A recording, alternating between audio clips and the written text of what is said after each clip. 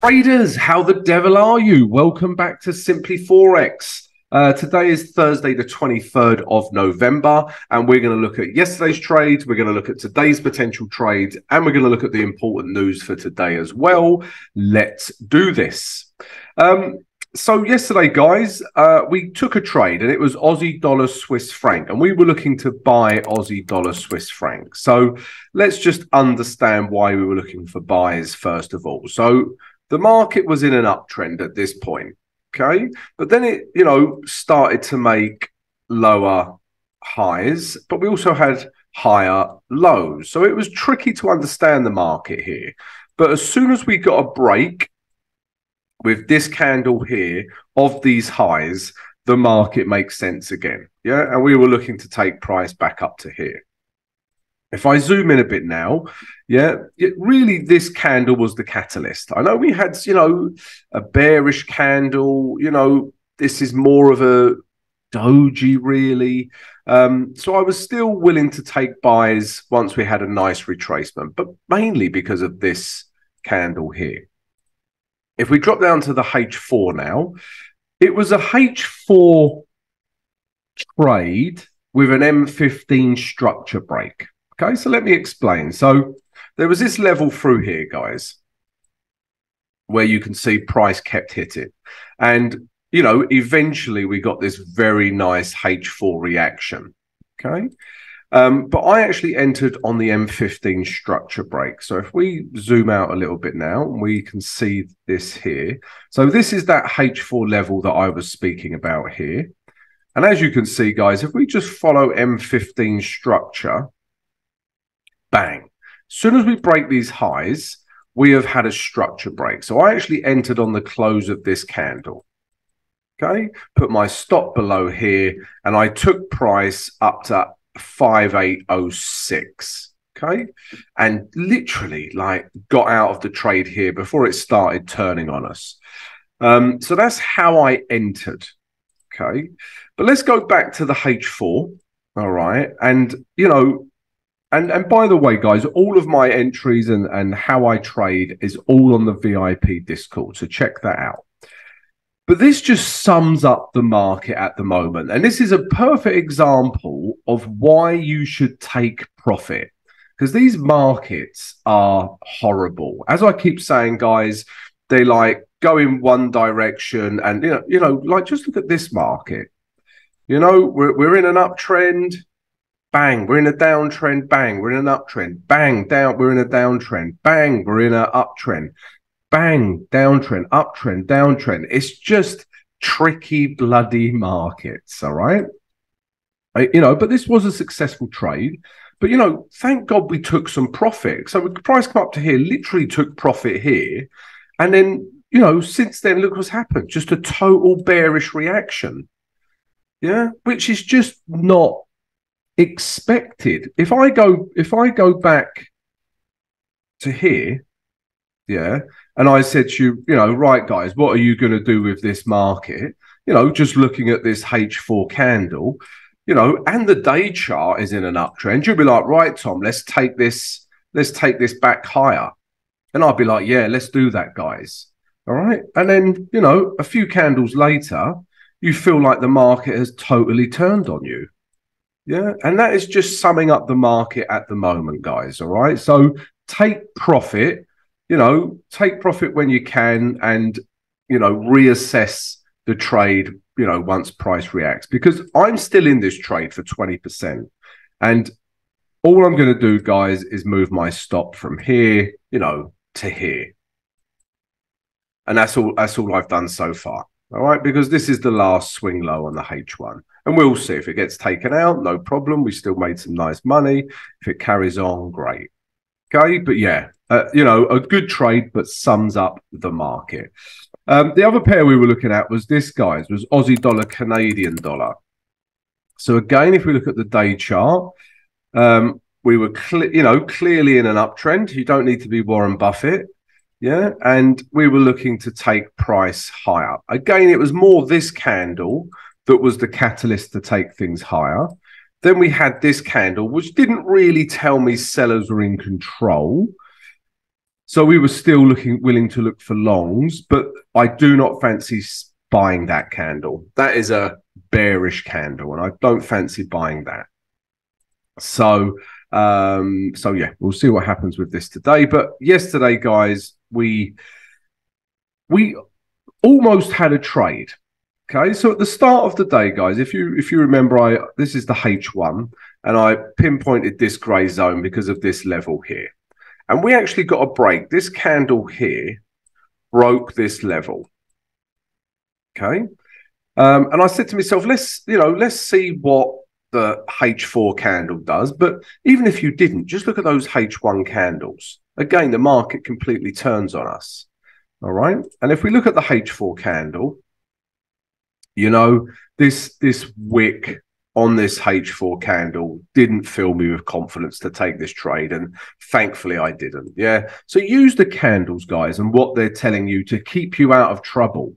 You know, just don't blindly, as soon as you see a break of this grey zone, just don't blindly enter. Oh, we've had a structure break, I'm entering. Read what the candles are telling you as well, guys. All right. And look, they come storming down. So we didn't trade Aussie dollar, Canadian dollar for those reasons. And those were the only two trades from yesterday, guys. Let's take a look at today's trades now. Guys, if you enjoyed yesterday's analysis and you enjoy receiving my trade ideas every day, then why not come join us? Yeah, subscribe to the channel right now, guys. We'd love to have you. Also, smash the notification button so you receive an alert every time we post a vid. And if everyone could please smash the like button right now. Really helps support the vid and the channel, guys. We really appreciate it. Thank you. Sipas, Takar, Terra Makasi, Salama, Grazie. Okay, a few different thank yous. I am multilingual. Right, guys, so trades for Thursday, the 23rd of November. Before we get started, guys, let me just mention a few things. First of all, we've got the free Discord channel. Come join it. It's free. We've got traders in there sharing ideas, knowledge. We've got books, indicators, useful links, loads of value in the free Discord, guys. Come join it.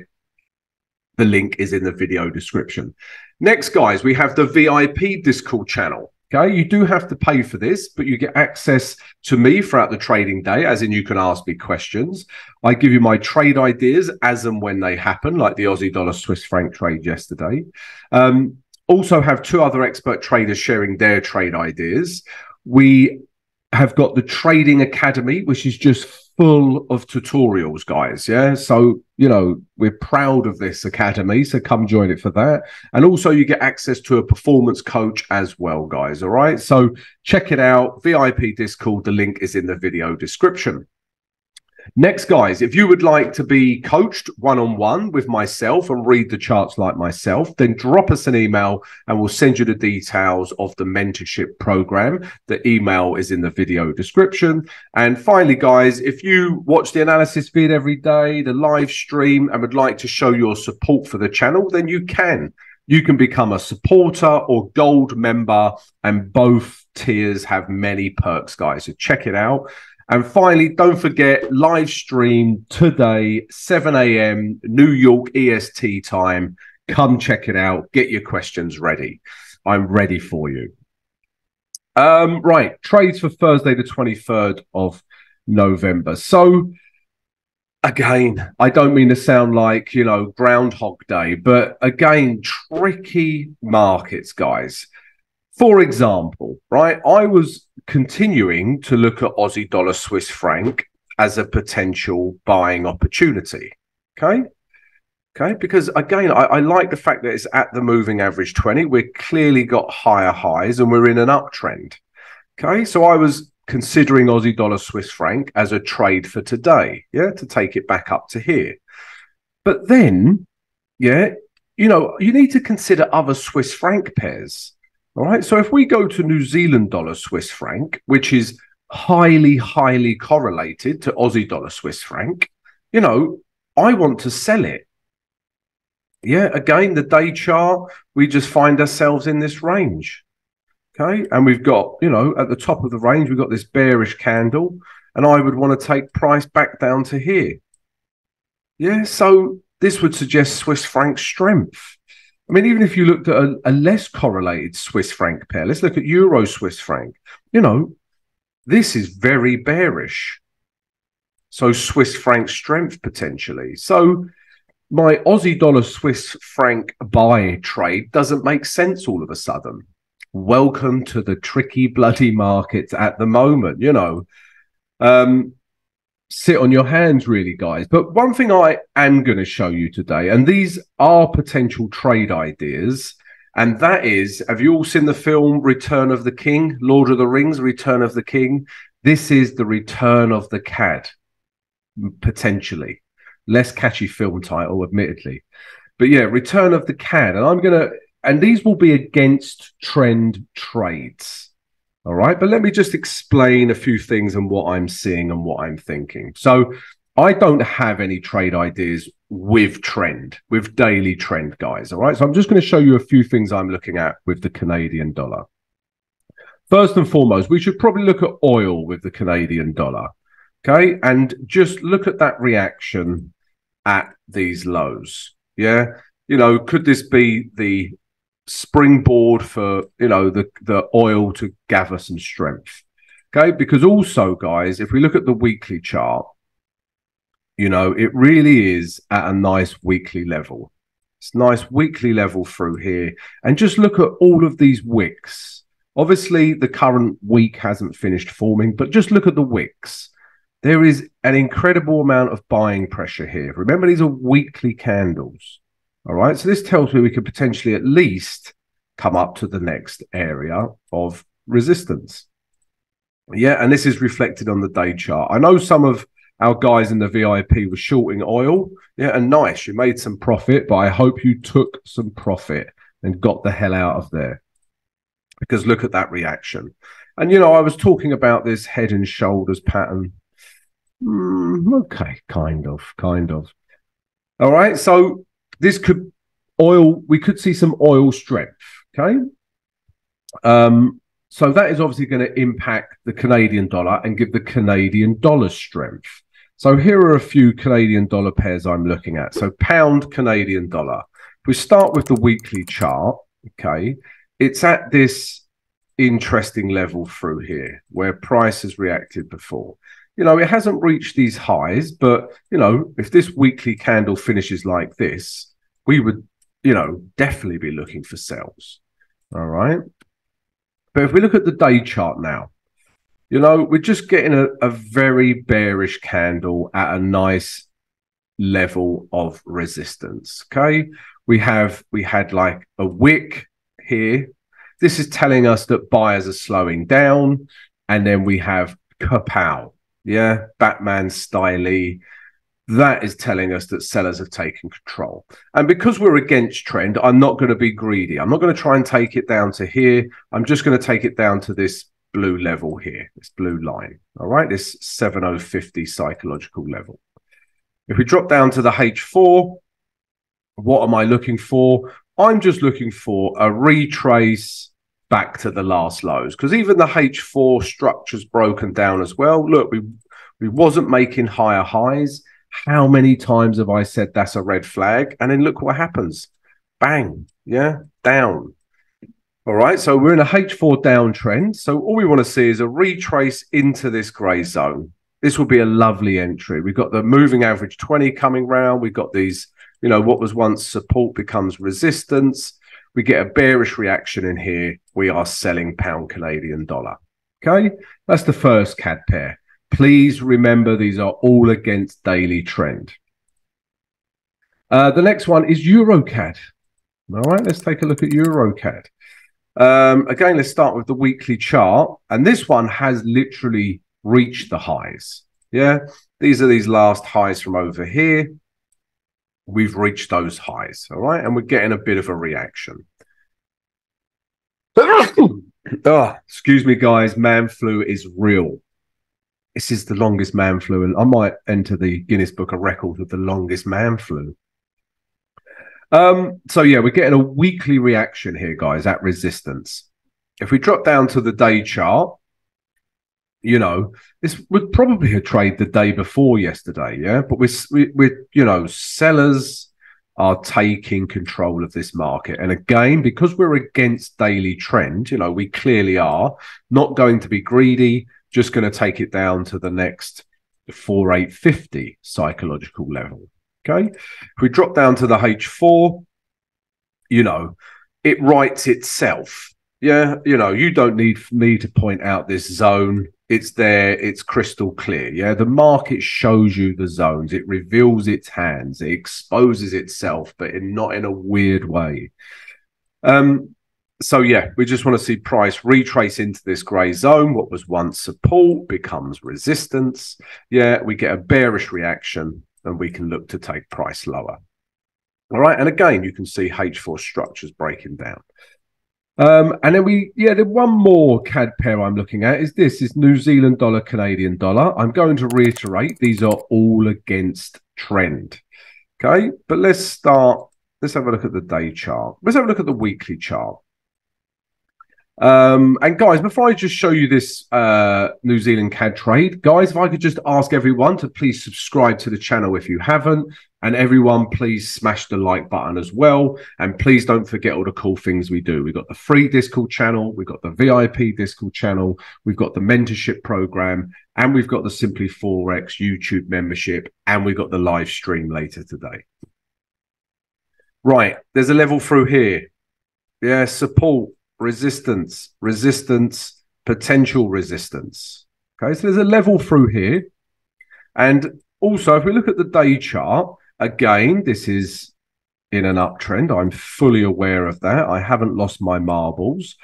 But again, if we have, you know, if you see this reaction followed by this, you know, sellers have taken control.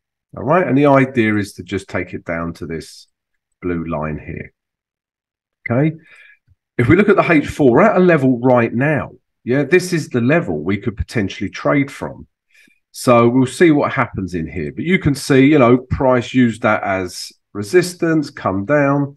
It was resistance again. It's come down. And now we're at this resistance level again. Yeah, we are, you know, looking for entries in here, for sell trades in here. So, yeah, we're getting a bit of a reaction now, guys. If we look at the H1, okay, we haven't quite had a reaction yet. Nothing bearish enough, but we are looking for sells in here to take back down to this level. All right, so those are my trade ideas for today, guys. Let's take a look at the news now. Okay, news for Thursday, the 23rd of November. So as you can see, guys, it's obviously Thanksgiving Day today and Workers' Day in Japan. Ironically, Workers' Day gives you a day off. So yeah, obviously, guys, the American market's going to be very light in volume. So be aware of that, okay? But, you know, the London Open should still be fine. So yeah, they're on holiday. Lucky them. The first piece of news we're interested in, it's a slew of news, guys, yeah? So at 8:30, 9 o'clock and 9:30, basically, it's just PMI crazy. We've got PMI coming out of the Euro, services, manufacturing, composite, and then we have the same for the UK, services, composite, manufacturing. So all of this PMI data is going to move the euro and the pound, guys. All right, so must be aware of all of this PMI data coming out. That all finishes at 9:30. And then after that, guys, there's no real news unless you're still awake. Then at 9:45, coming out of New Zealand, we do have core retail sales and retail sales. All right, and at 11:30, we've got core CPI coming out of Japan. Okay. So, yeah, pretty light news day. Remember, it's going to be a little bit low in volume on the New York Open. So bear that in mind, guys. And please, guys, if you've enjoyed the vid, please subscribe, like, and share. Don't forget to join me for the live stream today, 7 a.m. New York EST time. Have a great trading day, and I'll see you later, guys.